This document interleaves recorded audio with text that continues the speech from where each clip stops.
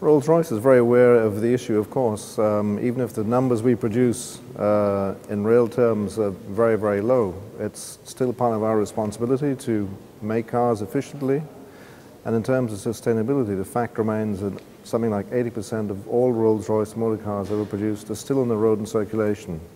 So this sort of concept of recycling is not something that is a very active part of the product we build.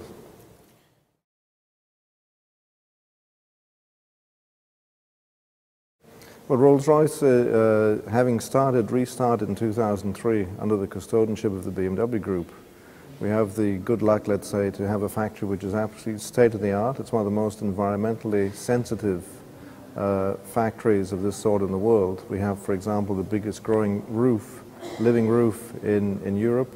We use the water from the small lake outside to cool in the summer and warm in the winter. And there's lots of little thoughts like that which go into building this car.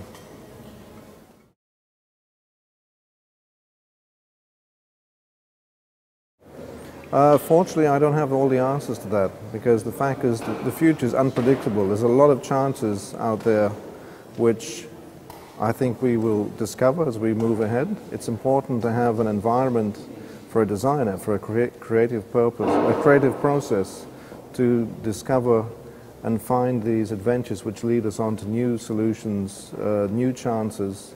And as long as that remains, I'm sure the Rolls-Royce product of the future will meet all those requirements.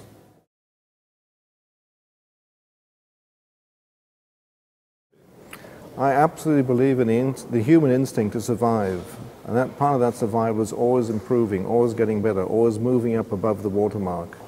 And as long as you have the creativity and the chance to explore these possibilities, we should not be afraid of the future. We can't possibly see what will happen, what our limitations are in the future. This is like asking a question when you already know the answer. Don't be defeatist, don't be afraid. We will find a solution which will be energizing, will be positive, and we don't take anything away, we give. Thank you very much. Thank you.